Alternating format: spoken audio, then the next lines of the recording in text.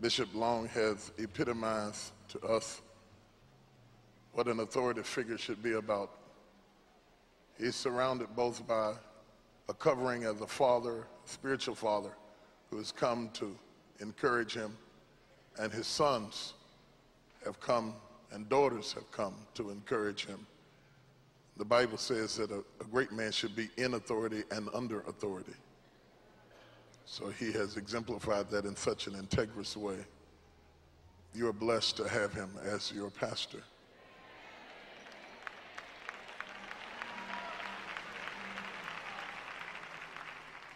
Whenever you see somebody as great as he is in his own rights, doesn't have to submit to anybody, doesn't have to help anybody do anything. He's a powerhouse, he's a wrecking crew in his own right. And then to submit to somebody and then to serve somebody else, he teaches by example.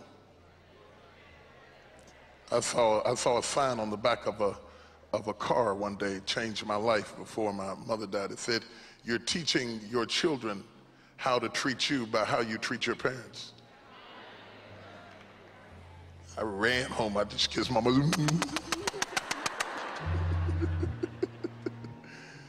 He should reap some wonderful sons because he has become a wonderful son to me. Thank you. Thank you. To the Word of God, the book of Acts, chapter number 8.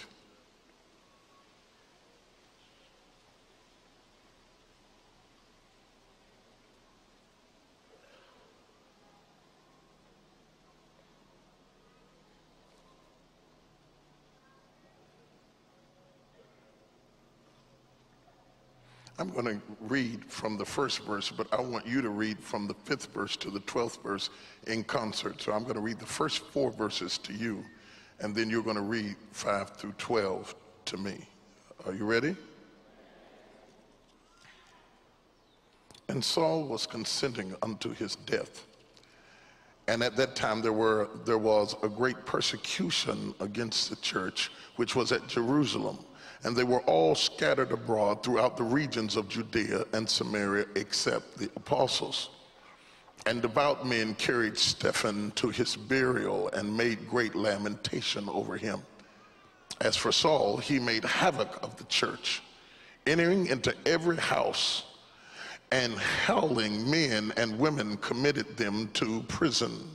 Therefore, they that were scattered abroad went everywhere.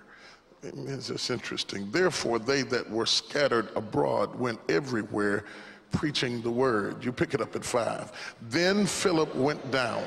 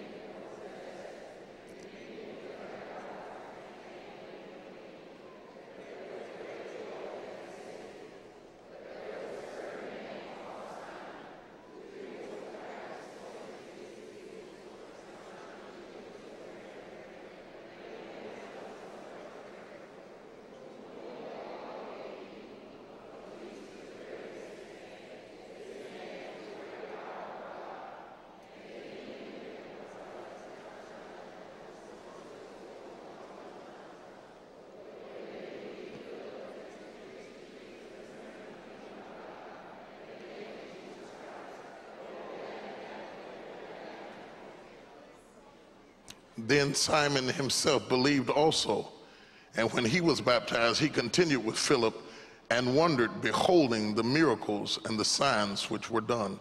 Now capture this, because Simon has this city all tied up. He's got it all tied up. There was a certain man called Simon, which before time in the same city used sorcery and bewitched the people of Samaria, giving out that himself was some great one, to whom they all gave heed, from the least to the greatest, saying, "This man is the great power of God." And to him they had regard, because that of a long time he had bewitched them with sorceries. But when they believed Philip preaching the things concerning the kingdom of God and the name of Jesus Christ, they were baptized, both men and women. Then Simon himself believed. Good God Almighty. Preach until the witch believes.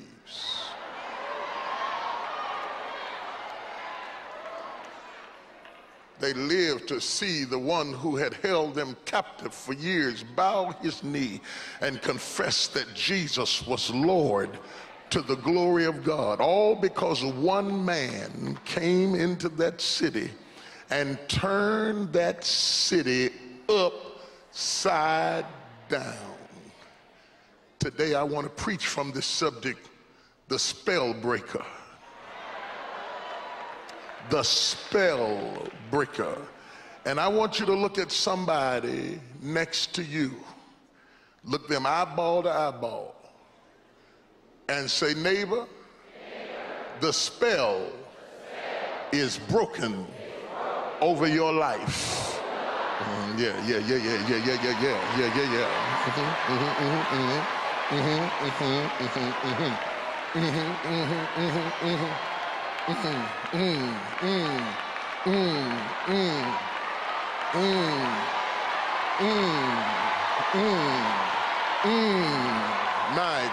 My God. Let's pray. Father, I thank you for this opportunity to address this august body of believers who have assembled in this house, not even knowing exactly what to expect, but they came into the house of God to worship and to magnify you. Little did they know that they had a date with destiny today, and that before they leave here, strongholds and struggles will be pulverized up under the anointing of the Holy Ghost. Father, I give every demon, every witch, every soothsayer, every root worker notice. You got 60 seconds to clear the building. I feel a breakthrough about to hit this house. From the crown of my head to the soles of my feet. Break every bondage, every curse, every hex, every spell, every demonic influence that has ever sabotaged the destiny of every daughter and every son in this house. In the name of Jesus, bondages over ministries, over businesses, over companies, over families, over mothers and daughters and fathers and sons and churches and cities, we come against it now in the name of Jesus. Spirit of the living God, have your way in this house. I thank you for what you're about to do. Shake this house. Shake it like it's a rug. Shake it like it's a garment. Pulverize it. Great God that you are, I thank you for what I feel right now. Have your way in this house. In Jesus' name. Somebody shout amen. You may be seated in the presence of the Most High God.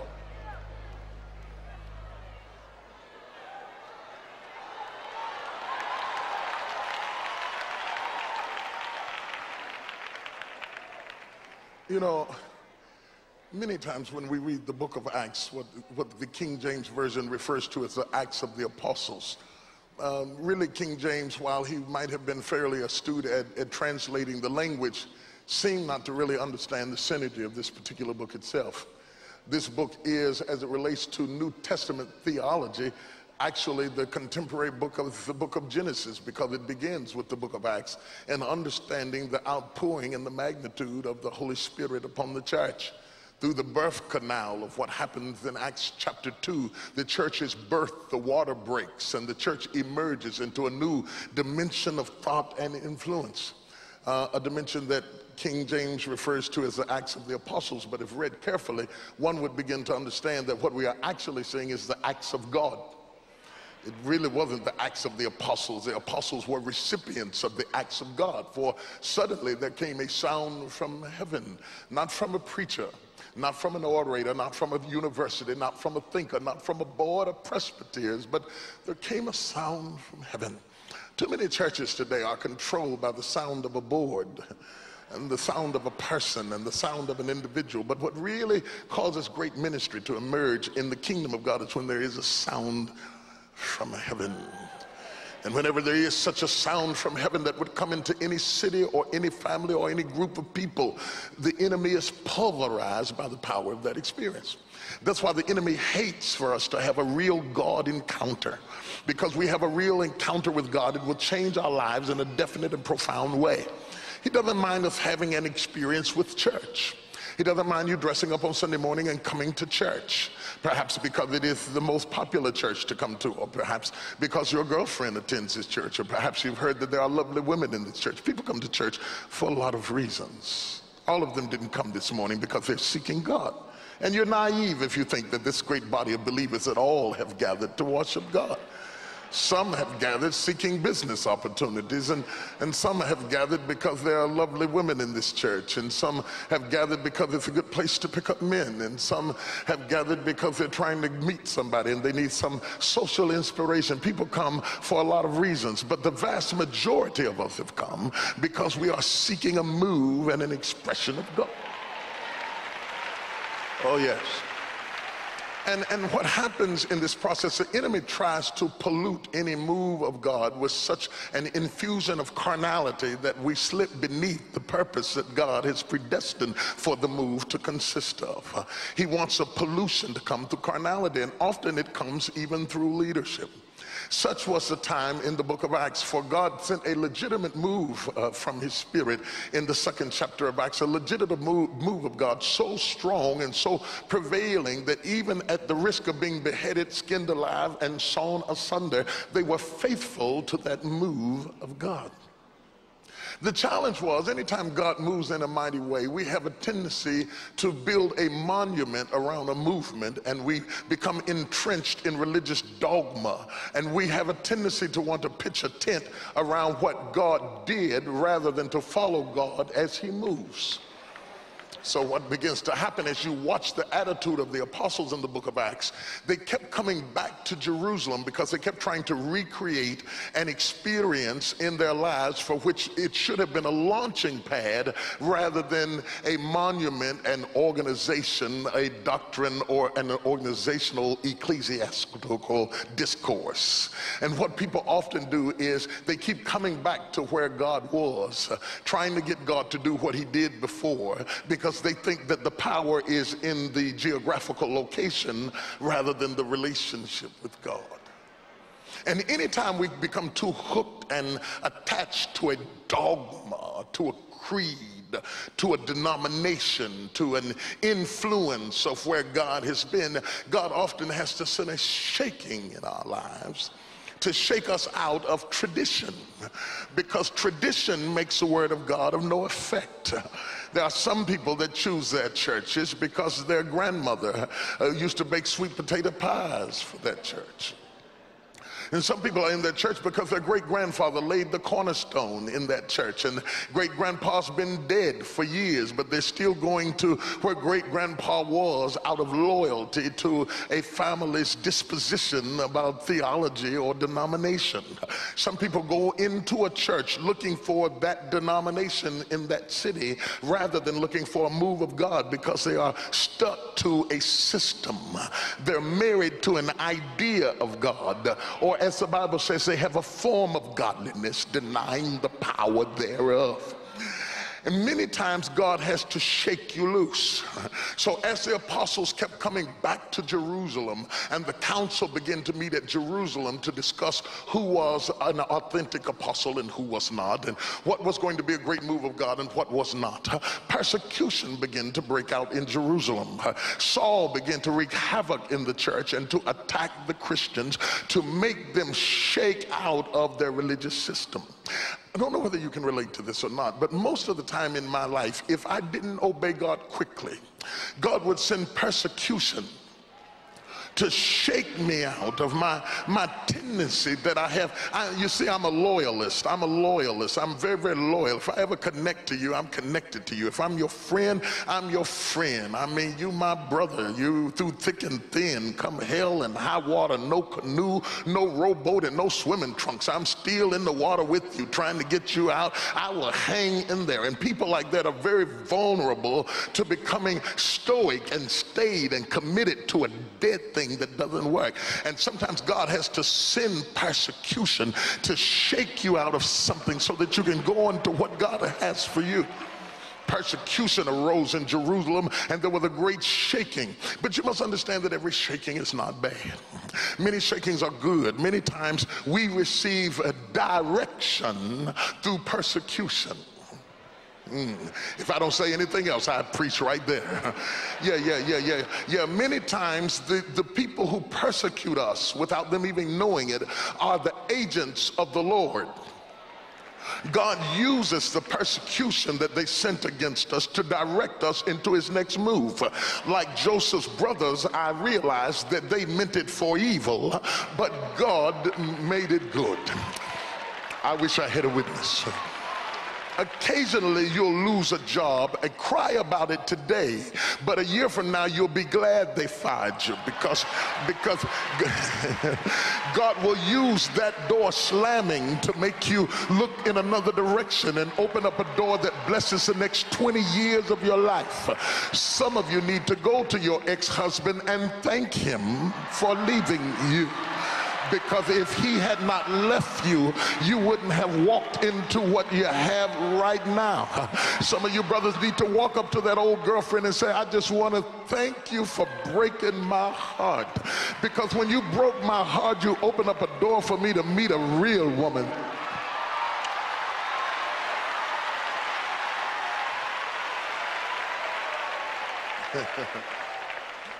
Let the church say amen.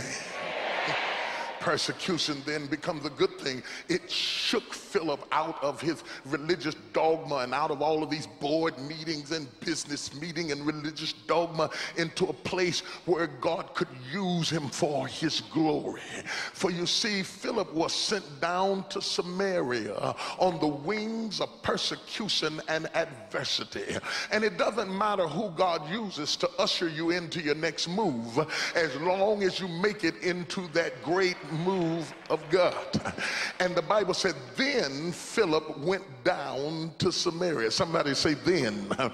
Yeah, then Philip went down. After all hell broke loose in Jerusalem, it forced Philip to go down into Samaria. And I want to just pause here and take a moment and tell you that some of the things you're crying about now, you're going to be shouting about later. You're going to say, it was good for me that I have been afflicted. For had I not been afflicted, I would have never known the power of God. You're crying right now because somebody slammed the door in your face. But later you're going to be dancing in front of the door and say, look what the Lord has done. I don't know who I'm talking to, but I have this sensation that I am prophesying to somebody about a situation that you're dealing with right now. And if you got any faith at all, you need to dry your tears and turn your mourning into dancing. For this is the day that the Lord hath made. We shall rejoice. We shall rejoice. That means I'm going to make up my mind to be happy about this. Slap somebody saying, I'm going to get happy about this. I'm going to get happy about something I've been crying about. I'm going to get happy about something I've been worried about, because I realize that if God allowed me to go through this, it must be for my good. He wouldn't withhold any good thing. I don't know who I'm preaching to. Now then, we have the business of Philip coming down into Samaria. You remember Samaria. Samaria is that city that Jesus had planted a seed in through the woman at the well. When Jesus came to the woman at the well and had begun to minister to her, he had begun to plant a seed in Samaria. Jesus said, I must need go through Samaria. He planted a seed in that woman that renounced their religious dogma, said, your people don't know what they're doing. They're worshiping in the mountain, they know not what, but the hour cometh and now is. Listen to that. Cometh and now is. In one regard, the hour is because I'm talking to you. He says, but my talking to you is not going to complete it. There's going to be somebody coming that's going to complete what I started. The hour cometh and now is, that they that worship God must worship him in spirit and in truth. I must warn you, I feel like preaching this morning. if you don't want to hear no preaching, you should just put up that little finger and get out of here right now, because I'm trying to tell you that something that you experienced in your isness is yet coming to pass. You shouted about it when you heard about it, but it's still coming to pass. The hour cometh and now is. There's going to be two things happen in your life. You're going to hear about it at one stage and enter into it at another stage. I'm talking to somebody. You've been shouting about the idea of being delivered, but you're about to really, yeah. The preacher came through and got you happy just talking about the idea. It's like what a commercial does when they show you a picture of food, and you look at the picture of food and your salivary glands begin to salivate at the anticipation of food, because your glands are stimulated by mental perception, and it's commercialization to make you see an image. But I don't care how beautiful the image is, how opulent the decor, how nice the table is set, nobody can eat a picture of a steak. And for years you've been shouting over a picture of deliverance, but the hour cometh and now is. They that worship God must worship him in spirit and truth. Just if you got what I'm talking about, I realize that went over maybe 30% of the people in this room's head, but if you got it, just touch somebody and say, it's coming, it's coming, it's coming. It's coming. The breakthrough, a breakthrough, a breakout, a deliverance is coming. It's coming. It's coming. It's about to break loose. It's about to break loose in my life. Many of you, without knowing deep theology, you know it in your spirit. You have for a long time had a sensation that something was about to happen. Oppressed, perhaps depressed, if you please, a few even possessed. But even in the midst of all of the satanic influence, the reason that you didn't die and you didn't quit and you didn't faint is that you kept feeling like something is about to happen. And if I can hold out, I'm going to get a breakthrough in a minute. I don't know who it is. It might be somebody sitting way back in the balcony up there, but you have a sensation that something is about to happen. The devil told you you ought to blow your brains out, and you got a pistol in your house, but you can't use it because you've been thinking in the back, no, I can't go out like this because I just got a promise. It hadn't produced in my life, but I got a promise that the best is yet to come. So having done all to stand, I'm going to stand here. I'm waiting on something, but I don't even know what I'm waiting on. Does anybody know what it's like to be waiting on something and you don't even know exactly what it is you're waiting on, but you're just sitting at the bus stop waiting on something? I'm waiting on it. I'm waiting on it. I'm waiting on it. I can't die because something is about to happen. Philip slipped into, sit down, relax, I'm just talking to you. We just dating. We're gonna get married in a minute. Yeah, we're gonna get married before I leave. And see, Philip he slipped into the city of Samaria. No brigade, no military brigade, no blowing of trumpets. He has slipped into Samaria. A man driven by his own personal persecutions into the destiny of God. This is how ministry works. See, many of you sit in the pews and you see us when we come, but you don't know why we came. You don't know that the force with which we preach is often eradicated by the opposition that drove us to you. You don't know that we went through hell to get to you. You think we're preaching with fire just because we want you delivered, but really it was the blast of the furnace that pushed us out, that made us have to come out here. So Philip went down to Samaria. Now let's talk a little bit about Samaria. You understand that there was paganism and ritualism going on in the city. Jesus alludes to it in the Gospel of St. John when he paints a picture of this Samaritan woman who comes down at the well. She's had 5 husbands and a situation that's going on in her life. She has an infusion of religion mixed with an infusion of perversion, and it's all stirred up and tangled up together. And God used this woman to say, come see a man. And they did come because of this woman for a while, but they slipped back into paganistic behavior. And Simon, the sorcerer, had taken over the city. Little little did Simon know that deliverance was coming. Simon thought he owned Samaria. He thought he had it up under control. He had his demons and his imps controlling the city of Samaria. Little did Simon know that there was a revolution that had started in somebody's basement, somebody's living room, had broken out in some inobvious, inept location. You know, God will start a fire in a trash can and burn down the whole house. It don't matter where you start. You can start in a little storefront shanty. It don't matter where you start, baby. It matters where you finish. God lit a fire in Philip's heart, and when he got down into Samaria, he started to preaching, and there was a change.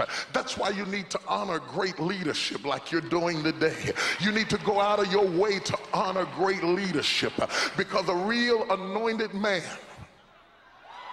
just one, not 20, not 30, not 40, just one. If I had time, oh God, if I had time, I'd show you that every mighty move of God that ever happened in the Bible, it never started with a committee. It always started with one man. One man would turn a city upside down. When God got ready to create all of humanity, he created one man. When God got ready to create a woman, he created one man and pulled the woman out of the man, and pull the family out of the woman, and pull the civilization out of the family, because God always starts with one. When God gets ready to deliver the children of Israel, he uses one man named Moses, who says, go down there and tell Pharaoh to let my people go. When God gets ready to feed the Israelite people, he uses one man named Joseph and says, if I can get Joseph out, Joseph will deliver everybody else out. When God gets ready to restore Jerusalem, he uses one man named Nehemiah to bring about deliverance in the city. When God gets ready to prophesy his return, he uses one man, an eagle-eyed prophet named Isaiah. When God gets ready to let Jerusalem know his heart is broken, he uses one man named Jeremiah, the weeping prophet. He falls and sends for the women of mourning and let them take up a wail and slap somebody and tell them it only takes one good man. One can chase 1,000 and 2, 10,000. If you get one, it'll revolutionize your city. The devil is so afraid of one man that when he knows one man is coming out, he'll send out all of his abortionists trying to kill every male child in the city. He's not after the masses, he's after one man, but he's willing to kill countless male children trying to find that one man, because the devil knows that if you ever get loose, everything connected to you is going to get loose too. Slap somebody and tell them, I'm one of the ones. I'm one of the ones. That's why the devil's been fighting you all of your life, because you're one of the ones. You're a jailhouse wrecker. You're a mountain mover. You're a giant killer. You're anointed to slay the enemy. And that's why the devil's been fighting you all of your life, because the devil knew that if you ever got loose, he'd kill your brothers, he'd kill your friends, he'd kill your family, he'd kill your neighborhood, but he was looking for you. Touch somebody and say, but I'm still here.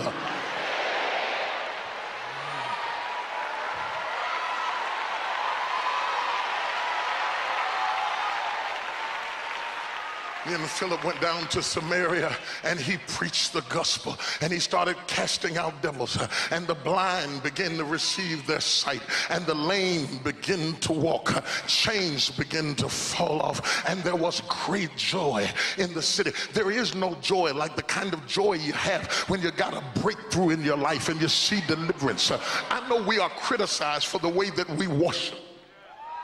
I know it gives some trouble to some people, because they think we are clamorous and boisterous and uncouth and unnecessary, and they don't think that it is appropriate for intelligent people to act so flamboyant and so flagrant in their style of praising God. But I say to them, if you saw where God brought you from, you would praise him too. If you knew how my house was on fire and the enemy was trying to destroy me and I barely escaped. I mean, I burned my socks leaping out of the window, but I made it by the grace of God. Excuse me if I dance in my front yard and shout in my living room, because I can still smell the smoke of what almost happened in my life. And when I think of the goodness of Jesus and all, yes. And there was great joy in the city. There was joy in the city. There was celebration. There ought to be joy in your city. Touch somebody and tell them, I got joy in my city. I've been in a drought, I've been in a dry place, but I got joy in my city. I'm starting to get a feeling that everything is going to be all right. It may not be all right now, but I'm starting to get a little optimistic that I will survive. Maybe it won't kill me. Maybe I'm coming out of this all right, and there's great joy. Don't deny me my joy, you player, hater, you. Let me have this moment. I earned the right to have this joy. I ought to dance at least as long as I cried. I ought to celebrate as long as I suffered. How dare you sit there and roll your eyes and pass notes when you see me get a breakthrough? You weren't there when I was in Hell's Kitchen coming out with smoke in my cloud.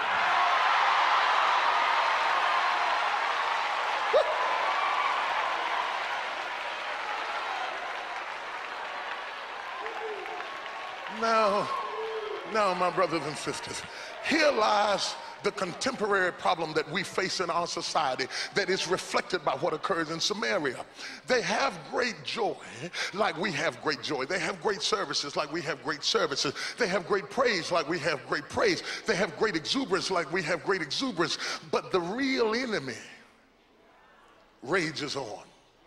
Isn't it amazing how you can dance and shout and still go home to hell? If you think about it closely, most people stop at this point in the deliverance. They have great joy, and what they really did was switch addictions. They went from being addicted to drugs to being addicted to church.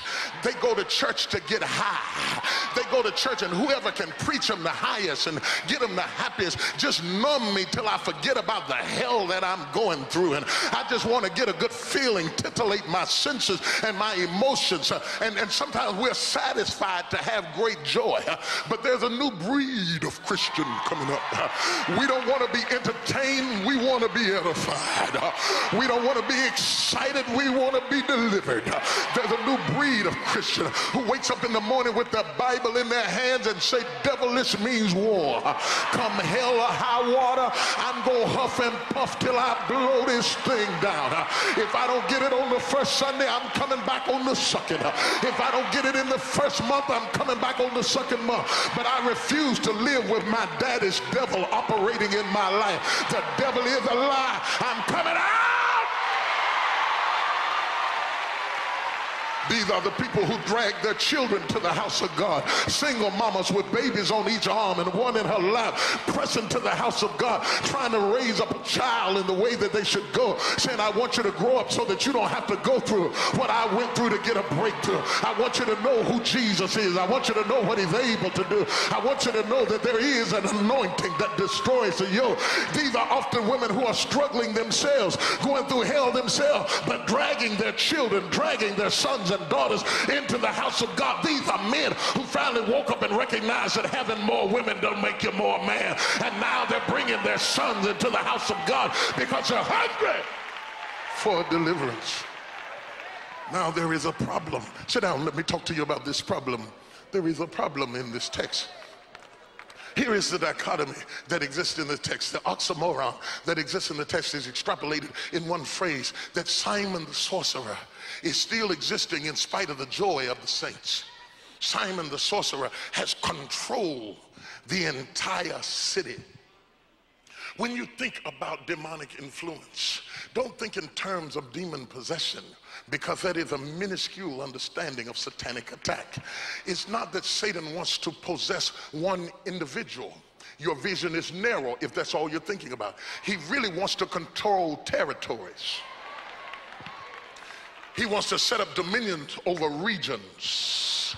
Says Simon the sorcerer controlled the region. Everything was up under his auspices or control. These are what the Bible calls principalities. They're magistrates, they're demonic magistrates who serve over entire regions or councils. And they say, I've got the whole city tied up. They say, you can't do that in Atlanta. Don't try that in Philadelphia. Don't try it in New York. These principalities set up dominions over regions. And you'll notice when you go into certain regions, there are certain spirits spirits that are more prevalent in certain cities. Yeah, certain cities are controlled by homosexual spirits, and other cities are controlled by gambling spirits, and certain cities are controlled by spirits of indifference. They have religious spirits, and they set up regional dominions and territories and control, and you can't really be free until you come against that demonic influence over the region. Look at somebody and say, we got to get the whole thing out. Let me remind you that when Jesus came to the tomb of Gadarenes and found a man possessed with the devil, and the Bible said that they got ready to cast the devils out, listen to what the demons said. They said, suffer us not to leave the region. We don't mind leaving the man, but we don't want to leave the territory, because we got something going on in this territory, and we want to hold this territory down. And so they said, we don't care if you put us in pigs, as long as we don't leave the region. Now let's go deeper. Can I preach this thing? What I want you to understand is that Satan has a highly organized operation against you. That demons are not disorganized and they are not chaotic. When they come against you, they come in order. They come, the Bible said when Jesus got ready to cast the demons out, said, what is your name? The demon said, we are legions. Legions means we are regimented. We are organized. We march together. You must understand this, that when Satan marches, he marches in a spirit of unity. I would remind you that when they accused Jesus of casting out demons by the power of Beelzebub, he said, oh no, Satan has a kingdom, and Satan's kingdom is not divided. For a house divided against itself shall not stand. I would also remind you that from Genesis to Revelations, you will never see a demon fighting with another demon. You will never see a principality fighting with another principality. From Genesis to Revelations, you will never see a witch fighting against another witch. It's only when you look at church folk that you see preachers fighting against preachers, and churches fighting against churches, and Baptists fighting against Methodists, and Methodists fighting against principalities. It's because we don't understand order. Order. We got to get some order in the house of God. We got to get rid of every chaotic, wild spirit that's out of control, because disorder is a work of the enemy. God is not the author of confusion. Let everything be done decently and in order. Such three people say, order in the house, order in the house, order. Get your rebellious hips out. We got to have order in this house.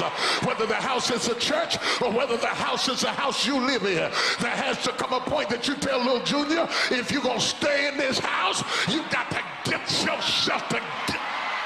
As for me and my house, we will serve the Lord. Can I go deeper? Not only is the enemy after regions, he's after houses.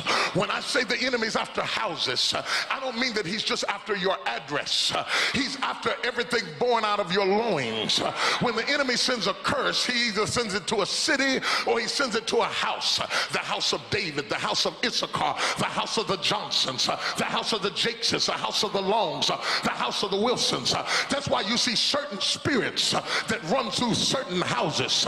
If you will look at your family tree closely, you will find that you are still fighting your grandmama's devil, your mama's devil. Grandma got a divorce, your mama got a divorce, all of your sisters got a divorce, and now your marriage is coming unglued. It's a spirit. Slap somebody and tell them it's a spirit. It's not about him having an affair. It's about a spirit that's come against your house. It's not about you making more money than him. It's a spirit that has come against your house. That's why you ought to be careful whose house you marry into, because some of you married into some spirits. You was happy till you got in that family. Now all hell is breaking loose because you married into a curse that was on that house.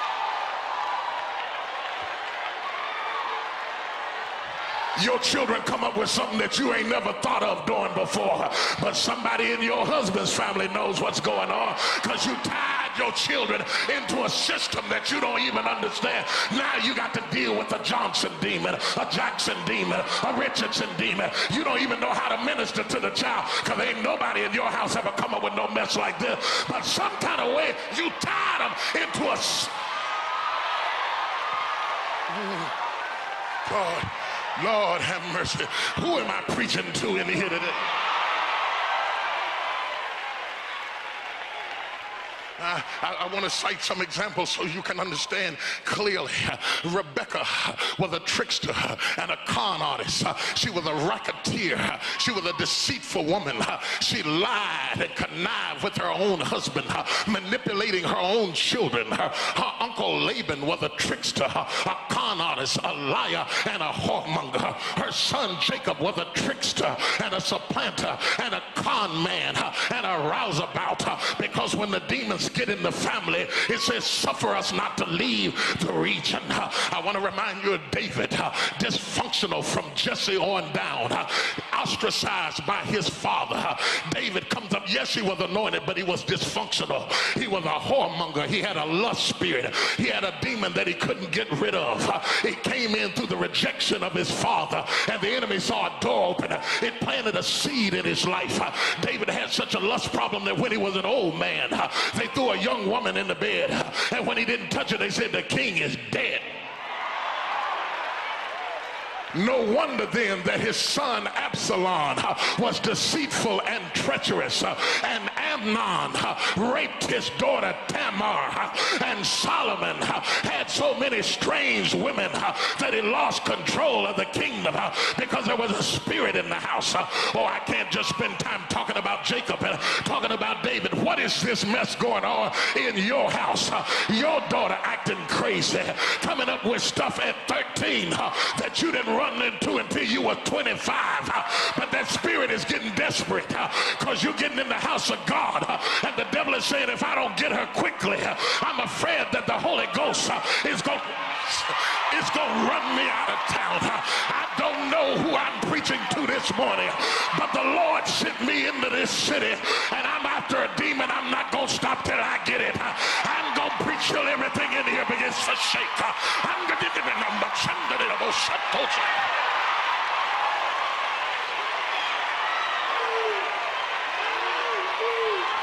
Slap somebody and tell them I got to get rid of it.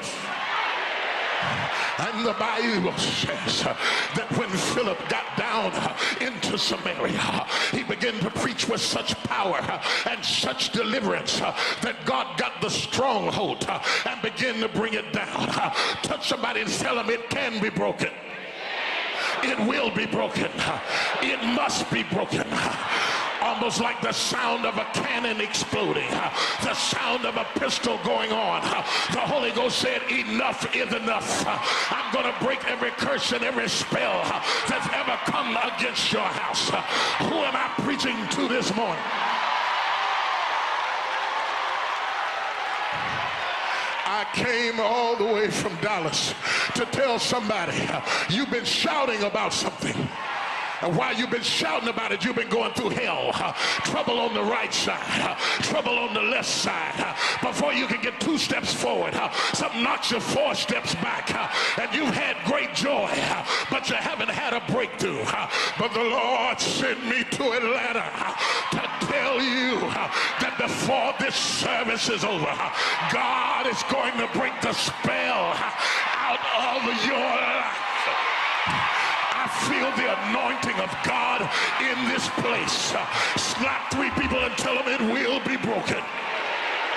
It will be broken. It will be broken. It will be broken. This will not pass to my daughter. This will not pass to my son. This will not pass to my children. The devil is a lie.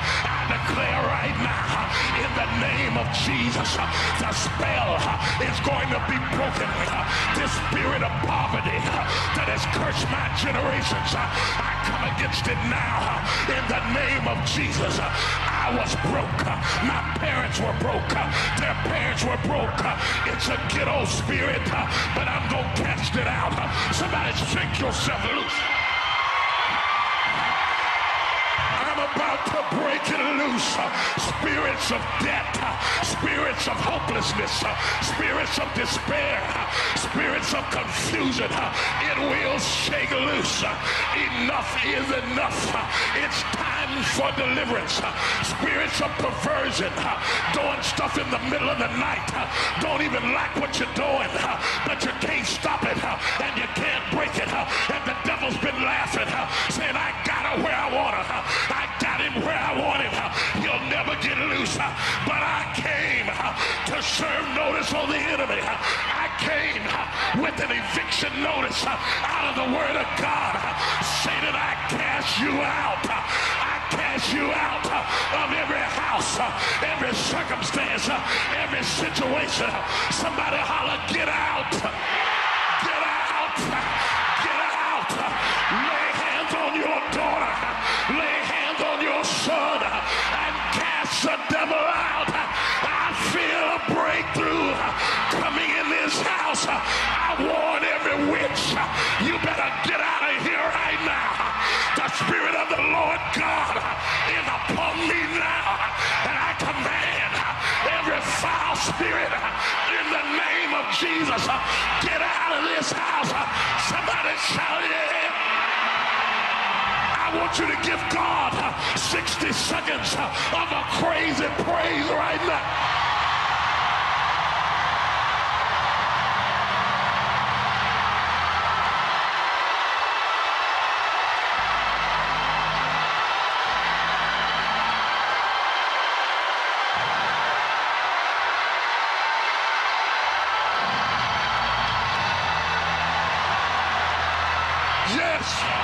Yes, I feel a breakthrough. I feel a breakthrough.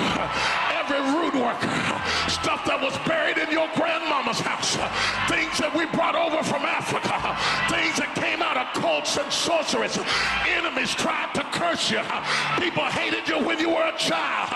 Cursed by rape, cursed by molestation, cursed by child abuse, cursed by absent fathers, cursed by whorish mothers. I come against it in the name of Jesus. Shake somebody and say, you gotta get loose. You gotta get loose. You gotta get loose. You gotta get loose. Give your God a praise right now.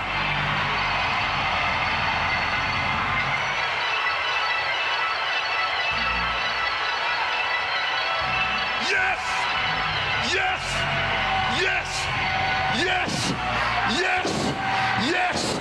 I break every addiction, every alcoholic spirit. It started as alcoholism. Now it's drugs. It's all in your house. Sex demons, sexy spirits, perverted spirits, crazy spirits, suicide spirits. Enough is enough. Today, in the name of Jesus, get somebody by the hand. Get them by the hand. Take them by the hand. Squeeze the hand. Squeeze it. Squeeze the hand. Squeeze the hand. This represents your family. This represents your church. This represents your business. This represents your money. This represents your sexuality. Tell them the spell is broken over your life. Pray them like your house is on fire. Pray them like you lost your mind.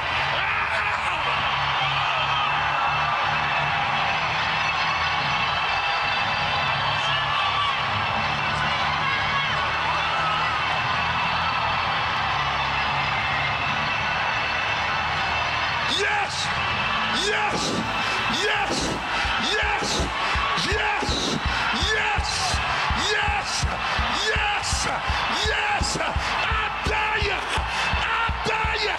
I dare you. Pray them now.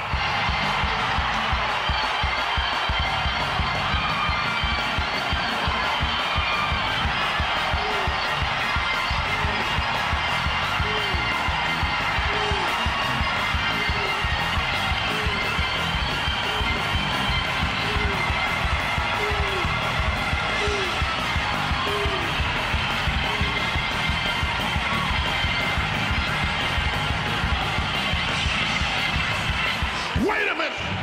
Some of y'all still don't get it. I know it's Sunday morning. You got on your cute face and your nice hat. But when you get home, you got a devil to fight. You better kick off them heels. Pull that hat off your head and tell the devil the spell is broken right now. Right there. Right there. Right there. Sound yes.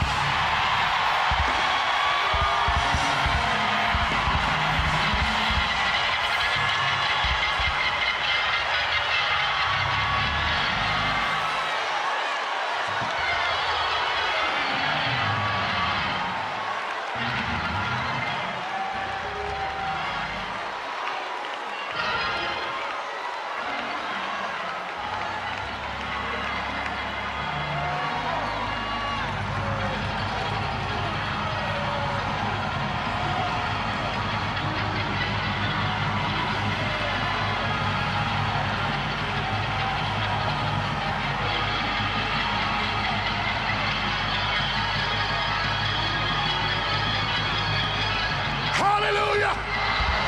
Hallelujah! Hallelujah! Hallelujah! Hallelujah! Hallelujah! Hallelujah! Hallelujah! I want to tell New Birth, now is your time to go into the enemy's camp and take back what he stole from you. But don't stop there. Take back what he stole from your mama. Take back what he stole from your daddy. Take back what he stole from your ancestors. Take it back. Take it back. Take it back. Yeah. Let's have church. Oh. Yeah. Yes. Yes. Yes.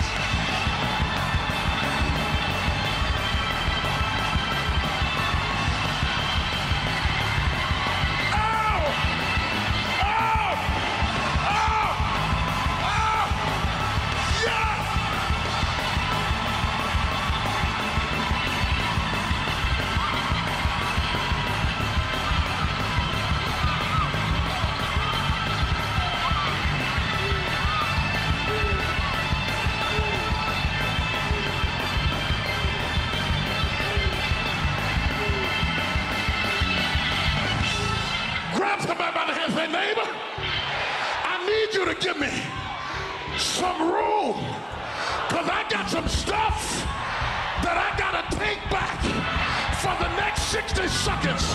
Go into a praise and take back your stuff. Take it back. Yes. Yes.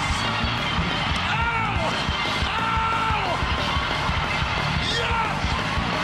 Take it back in the balcony. Take it back. Take it back in the choir.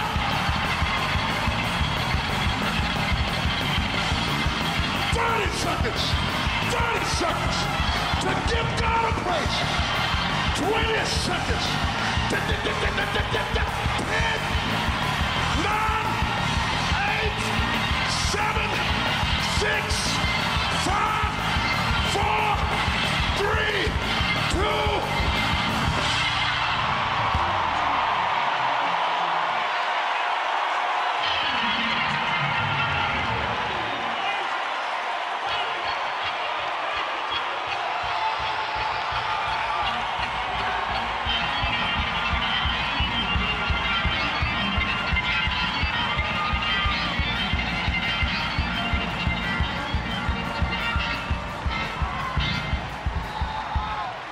Lift your hands and open your mouth and begin to give God an audible praise. Audible praise. Out of your mouth.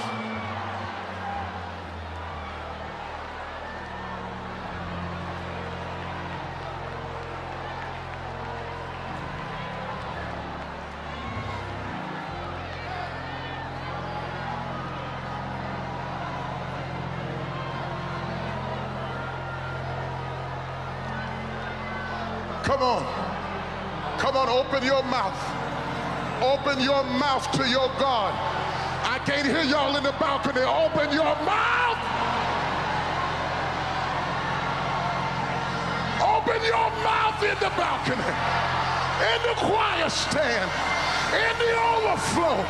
Let everything that have breath.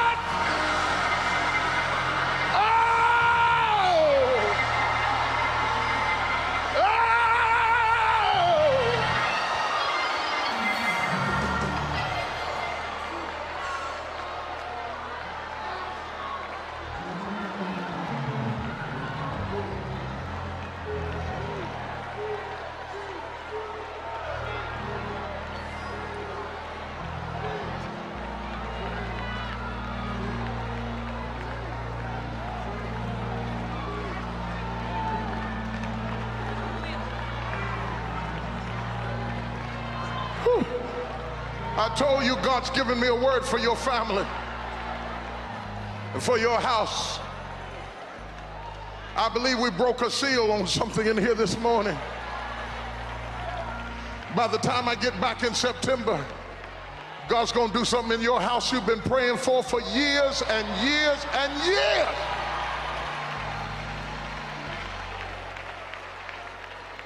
Get somebody by the hand, get somebody by the hand, all in the balconies and the overflows, everywhere there is a human being, get them by the hand.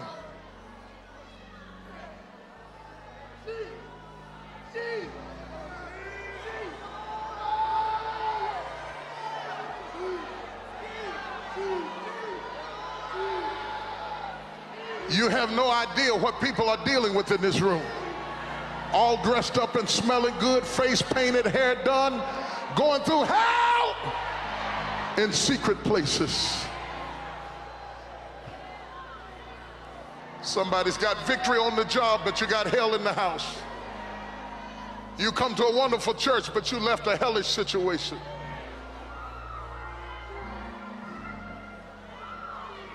It's the things that we don't talk about that's killing us. You know how your mama told you what goes on in this house stays in this house? Well, when it starts stinking bad enough, it can't stay in the house. It leaks out the window and runs out the door, and it comes up in the principal's office, and it shows up in the courthouse and the crack house and every other kind of house. Today we need a breakthrough.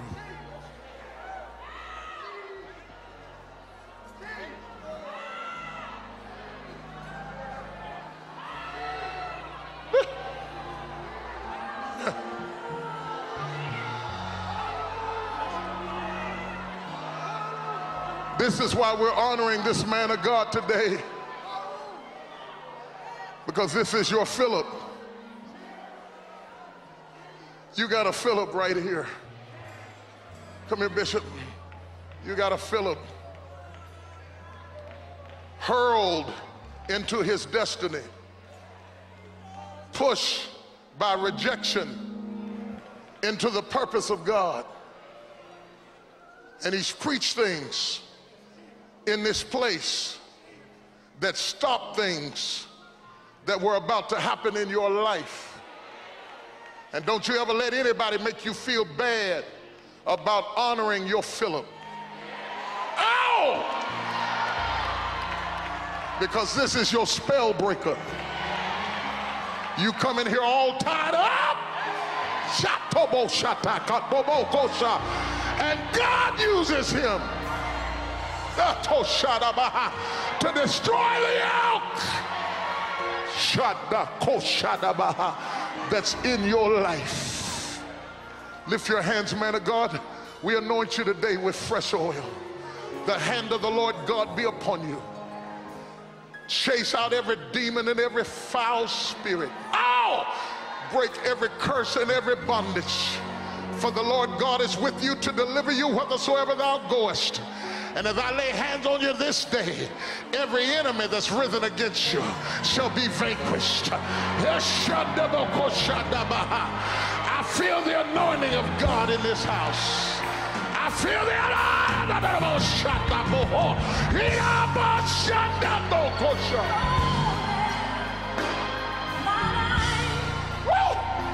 Yes, Lord. Today, Yes, Lord. the spell Yes, Lord. has been broken Yes, Lord. over my life. Yes. Lift your hands. There's glory in Today, here. Yes, yes, yes. the spell has Yes. been broken Yes. over my life. Yes, yes, I'm yes. being set free. Right now, a breakthrough Yes. is happening Yes, Lord. to me. Yes, Lord. Today is Yes, the Lord. day. Yes, Lord. Yes, Lord. Yes. The spell Yes. has been broken Yes. over Yes. my life. Receive it. Today. Yes. Yes. Today. Yes. The spell has been broken over my life. We praise you, Jesus. We praise you, Jesus. The spell has been broken over my life. Lift your hands and sing it with us. The spell has been broken. The spell has been broken over my life. Today Come on and is the sing it. day. The spell. The spell has been broken over my life. I can't hear you. Shout it out. The spell has been broken over my life. Today is the day. Today, the spell has been broken over my life. I dare you to believe it. I dare you to believe it. The spell that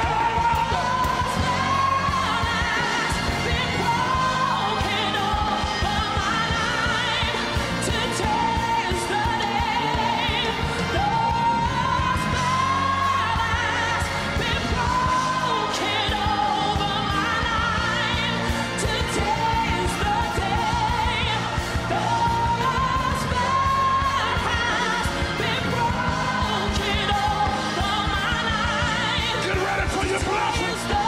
Get ready for your healing. Get ready. Get ready. Get ready. Here comes your finances. Here comes your finances. Here comes your finances. The spell. Yes. Yes. Yes. Yes. Yes. Yes.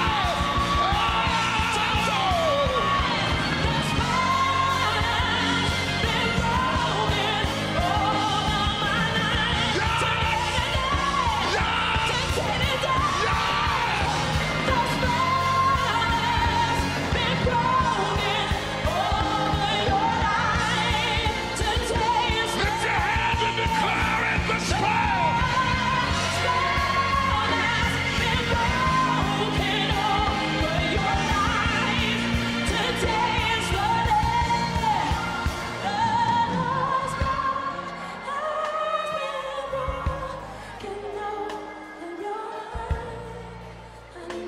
Now, listen, I just want a minute more of your time. Get those hands. Get those hands. No, join them with somebody next to you. I want you to, we got to come into agreement for our kids. We got to get our kids back, y'all. Our sons and our daughters. Some of them in prison. Some of them on drugs. They're dropping babies like falling popcorn. We got to get our kids back. We got to get them back. Flunking out of school. Giving up. They know the words to all the rap songs, but they haven't read a book in a year. It's a curse and it's got to be broken. Poverty spirits have got to be broken. It's got to be broken off of your kids. It starts with you. You're not pitiful. You're not defeated. You're not broke. You're not helpless. You're not dumb and you're not stupid. It's a lie. Stop acting like it. Stop waiting on somebody to give you something. Ain't nobody gonna give you nothing. Ain't nobody gonna give you nothing because you're not helpless. Your spell is broken. Now you're gonna get your stuff. Now you're going to build your business. Now you're going to start your company. Now you're coming out of debt. Now you're going to buy your house. Now you're going to build up your generation. Now you're going to get yourself together. Now you're going to run for office. Now you're going to move into power. Power. Power. Power. Power. Power.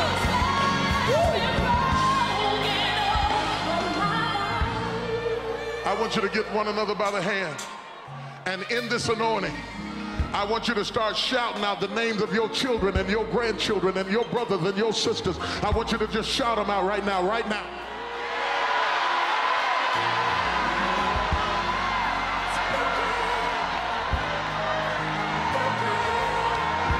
Shout it out.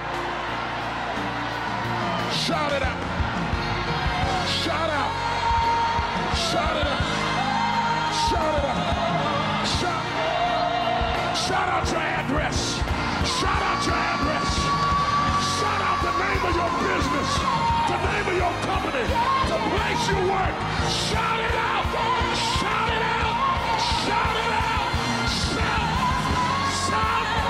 Shout.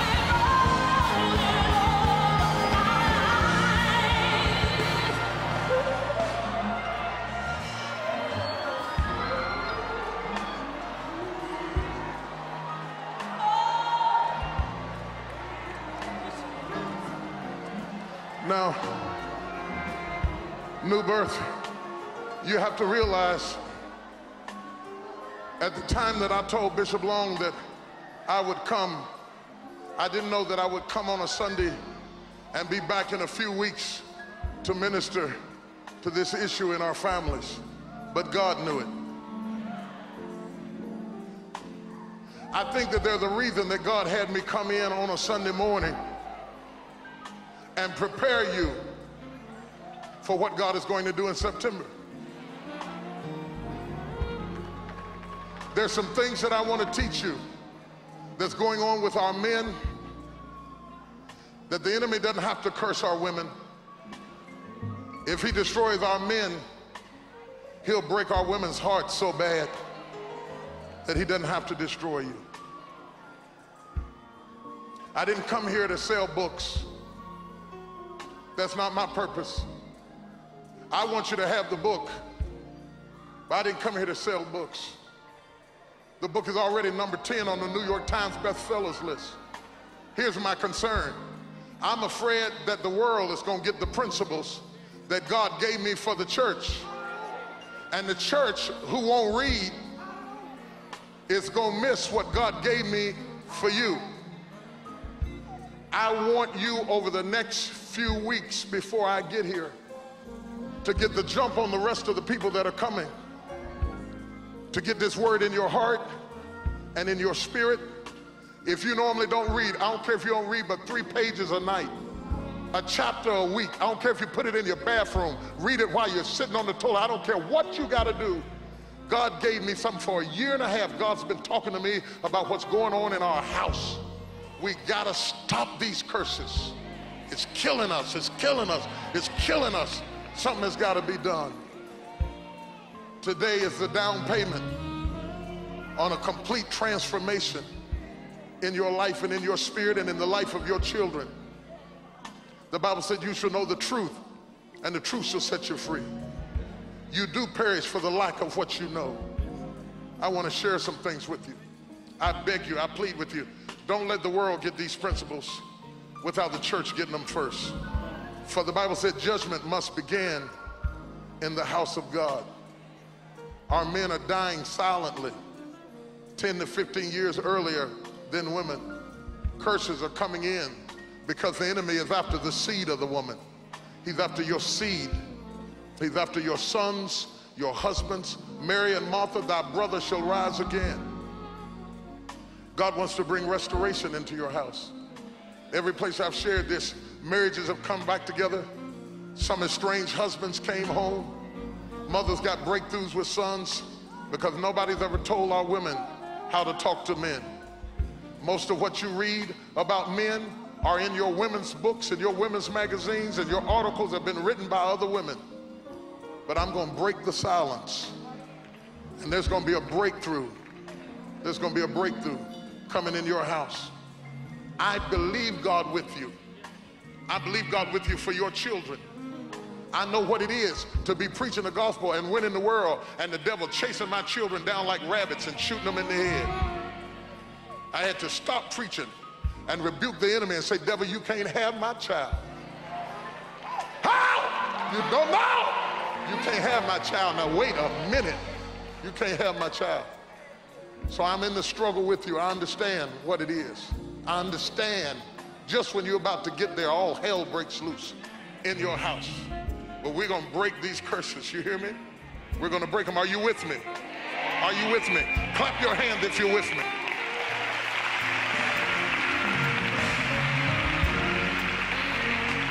Now this is what I want. I'm over time, but this is Grandpa's day. This is Grandpa's day to preach to you. You had Daddy all the time. He called for his daddy, so you only got Grandpa every now and then. I feel as though everybody in here got something different. If I ministered correctly, and I did my best, if I ministered correctly, spirits of poverty are broken.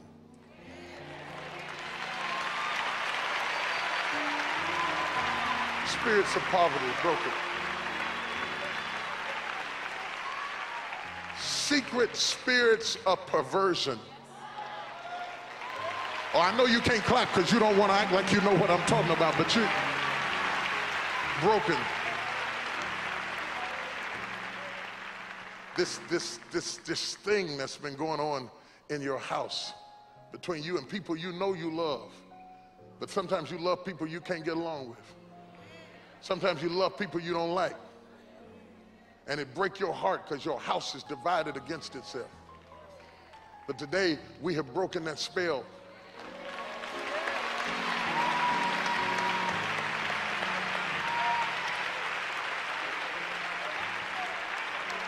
When I come back, I'm going to start pouring into you a new language.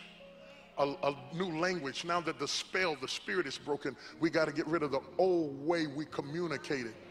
Because if I don't go to the next step, that old spirit will come back in with 7 more spirits.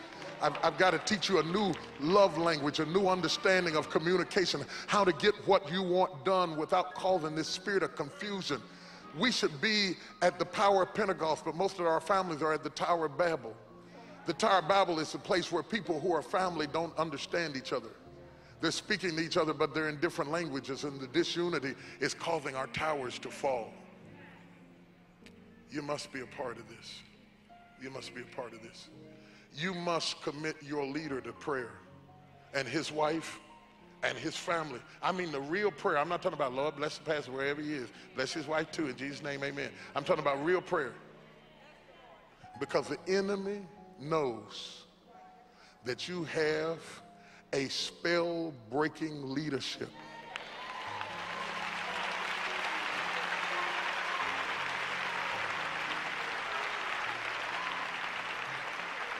I don't think it's an accident that I'm here as a covering with this man of God who is a covering to you. And I believe with all of my heart, as much as you came just to purely bless him, and I understand that, I believe that you're going to track something back to your church and to your city and to your area that is going to destroy the yokes of the enemy in your city. I believe that. You're going to track it back.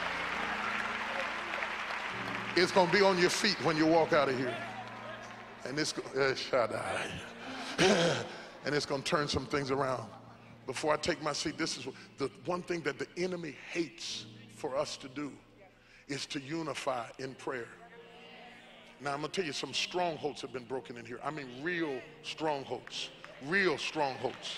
Real strongholds. When this service is over, there are some brothers that have to go home and delete some stuff out of your computer. Because you know you've been into some mess. Yeah, you got to get rid of it. There are some folks that's going to have to get rid of some numbers because you ain't going to be calling them no more. There's a breakthrough coming in the house. There's a breakthrough coming in the house. There are some folks, you haven't really been talking, you haven't been communicating. You and your spouse, you just do business together. You're roommates, you're business partners. But you're going to begin the laborious task of learning how to communicate positively. And you're going to need some prayer. You're going to need some prayer, because some of you are starting to do things that you never saw anybody do. You never saw a whole family. And you're trying to have something that you never saw. So in my last 2 or 3 minutes, I want you, without any reservation, with total compassion, because you have been touched and you know what the other person must be going through too, to turn and throw your arms around another person and pray for whatever their spell was and whatever their struggle was. Right now, all over the church, turn and just throw your arms around them and pray for them right now. Right now. Now, get up, go to them now and pray in the Holy Ghost.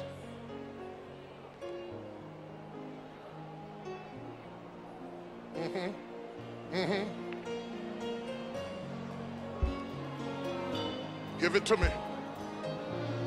Pray, pray, pray, pray, pray. Pray like it's you.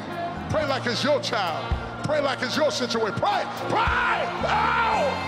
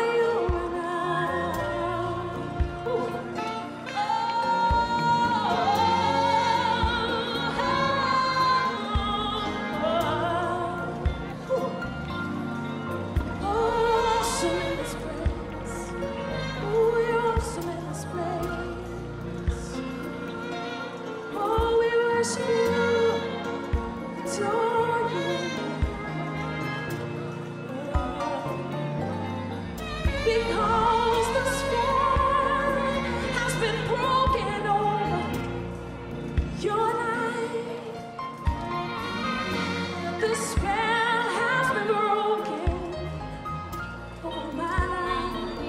Woo. Deliverance is in the place.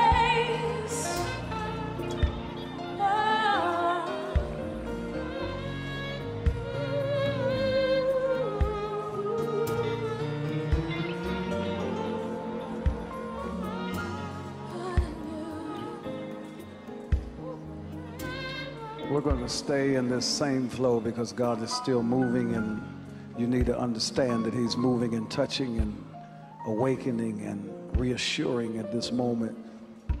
And the only thing I ask is at this moment, if you're not saved and you know this is your moment of election, that you would start moving forward.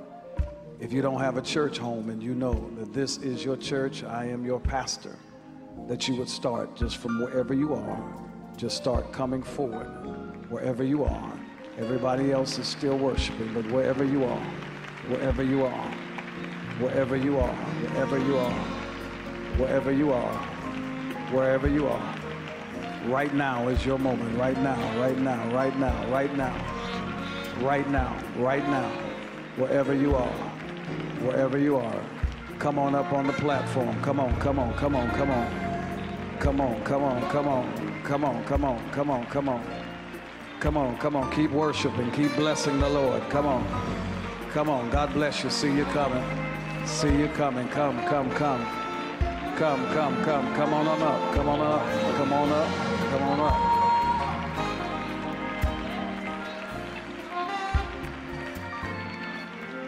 Come, come, come, come. Still worshiping, come on, still worshiping, still blessing the Lord, still got your mouth open, blessing him. Out of your belly, out of your spirit. Hallelujah. Hallelujah. Hallelujah. No, you don't understand. Hallelujah. Hallelujah. Hallelujah. No, you don't understand. Hallelujah. Hallelujah. Hallelujah. Hallelujah. Oh, come on, come on, come on, come on, come on, come on, come on, come on, come on. You don't understand, you don't understand, you don't understand. You don't know where I've been. You don't know where I'm coming out of right now. Hallelujah. Oh, come on, come on, come on, come on, come on, come on, come on, come on. Come on, salvation. Come on, come on. Hallelujah, hallelujah. Come, come, come, come, come, come, come. Come, hallelujah. Come on, come on, come on, come on, come on.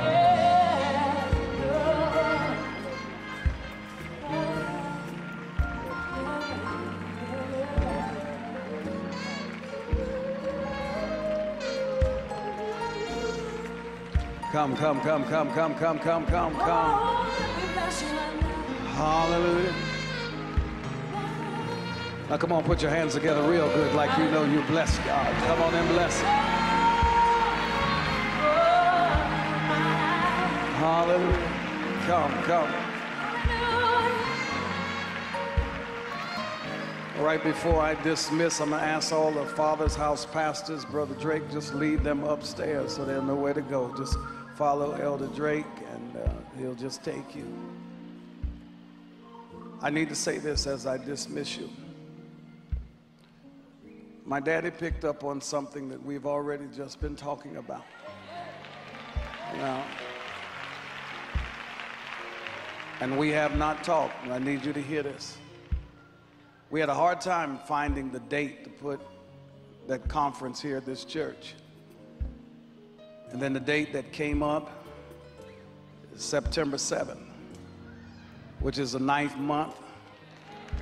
That's a month of delivery. And 7 means completion.